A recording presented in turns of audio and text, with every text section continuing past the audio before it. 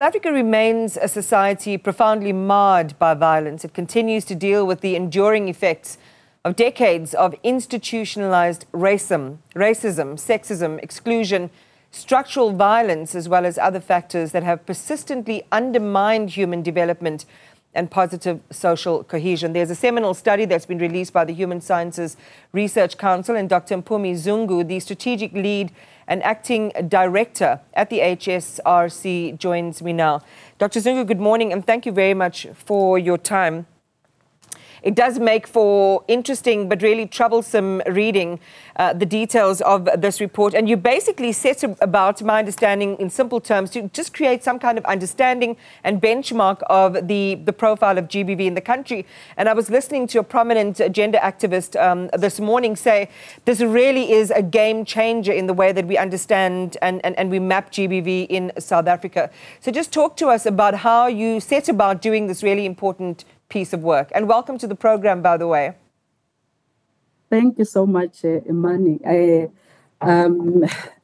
is really heartwarming to hear the feedback coming from activists, because we wouldn't have this study really without the activists. And many of us will remember the 1st of August in 2021, when women marched to the Union Building and others across the country to demand that government does something about gender-based violence. And among those demands was that we need to have a nationally representative survey that would give us data to be able to understand the magnitude of gender-based violence. And that is what we did. It took a while to be able to get here, but we are grateful that we are finally here. The study was designed to be able to give us prevalence for two things, for victimization and different forms of violence, but also we looked at perpetration. So the data that we released yesterday, we're giving you a picture about what has happened over a lifetime. So we have data for lifetime prevalence. Then we have data that tells you in a period of 12 months, what has taken place in terms of physical violence and also sexual. And also we also combine the two numbers when we look both at physical and or sexual violence. And so let's go to the lifetime profile then of violence. And this one piece as well, you know, it really just shares and sheds light on, particularly when it comes to childhood experiences of violence. And I want to share some of the numbers with our viewers as it relates to males and to females. So women, childhood history of violence before the age of 15, physical abuse 58%, sexual abuse 4%. And then for men before the age of 18, physical abuse 74.6%, sexual abuse 15.7%. And it connects to the adage of, you know, hurt people, and that those who are often victims of abuse will become abusers later in their lives. Does this conform with what we see in South Africa in terms of women being the targeted group for abuse and violence, women and children? Definitely, the data that we have conforms to what we have known, but also there's new data that has come up. For an example, if we look at physical IPV and look at the factors that are associated with being a victim of IPV, especially for women, one of the things that are very, very profound that comes from the data is that witnessing abuse of your mother by a partner actually puts you at risk. Having experienced physical or also sexual and emotional abuse also puts you at risk. While on the other side, for men, it is being bullied or bullying someone else. So you can see that these childhood traumas sort of put us in a risk of either we are perpetrating or being victims of violence. You know, we often say, and in fact, one of the foundational or one of the catalytic factors for you as the HSRC conducting the study was looking at the background in South Africa of GBV disproportionately affecting women and girls.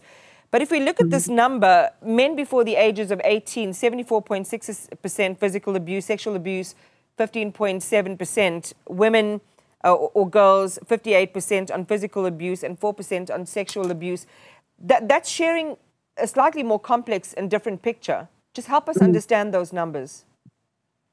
It does. Imaan, I think for the first time, one is able to get data that points to boys, because remember we interviewed adults from 18 and above, but we asked them about their childhood experiences. So the data that we have gives us that picture.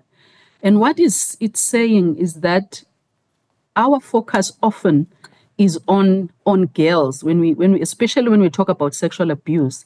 But you can see the numbers that we are seeing here, and even for the females, we believe that number is actually maybe to do with not disclosing. It should be a little bit higher than what we are seeing. So for us to see those high numbers for boys, for men, it is really staggering, and it does suggest that there's a lot of work that needs to be done to deal with gender-based violence. We cannot have over 3 million men who have a history of sexual abuse in our country, and I'm sure most of them have never accessed health or any intervention, psychological, emotional, and so on, because the whole thing around sexual abuse is that it is kept a secret. A child is threatened not to talk. Even when sometimes they disclose, the family will rally around and make sure that whatever is being reported doesn't go to authorities. Yeah. So this is pointing to what needs to happen, and that we need to be sensitive to these issues. And in our recommendation, we deal with the issue of child abuse, that we need to make sure that services for child abuse are accessible to boys the same way that they are accessible to girls. So it's raising consciousness around boys. Do we have to, and I've just got 2 quick things to ask you. I really wish we had so much more time, because I think this is such a really interesting and valuable report. Do we have to add a caveat to the sentence GBV disproportionately affects women and girls in terms of age? The caveat being that we have to say depending on the age that they are, because it certainly seems under the age of 18 that boys, young men and boys are disproportionately affected. But that profile changes as those who are abused become abusers later on in life. Definitely, we need to put that caveat. And I think it's never our aim to make it look like, there's this binary way of looking at violence as something that another group cannot experience. And if you look at the report, you will see that we actually spend some time also looking at men as victims. We looked at exposure to violence outside the home, but also we asked women, have you beaten up your partner when they were not beating you up? And 7.8% of women said yes.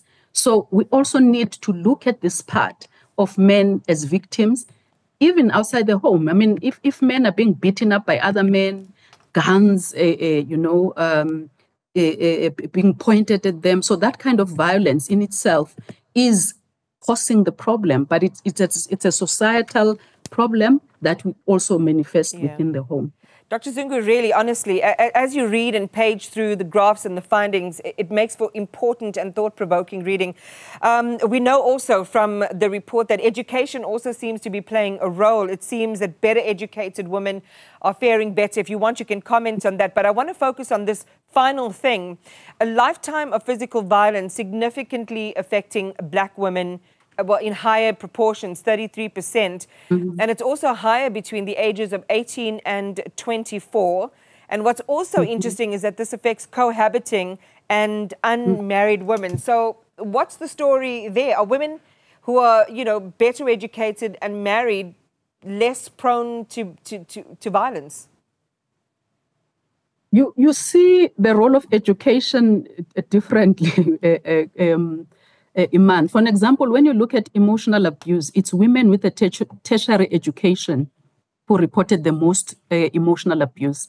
And it makes sense, because the minute you become independent, there's almost a pushback to remind you that you are a woman. So you are seeing that relationship between education, that it's not protecting you, but actually it might even be putting you more at risk. So even our interventions, we cannot just press a button and say, empower women only. We need to be working with men. In terms of the cohabiting, it's as far as I know, it's a new result. I've never seen in any data on gender-based violence where we are seeing this cohabiting as one of the factors. People who are cohabiting, not married, experiencing more violence compared to the groups that are married and those that are in a relationship but not cohabiting with the partner. So we need to do more analysis, dig a little bit deeper, but also maybe look at doing additional work where we interview couples to try and understand what are the dynamics that makes this relationship different from those that are married, legally, have gone and signed at Home Affairs and have a certificate somewhere, or have been married culturally.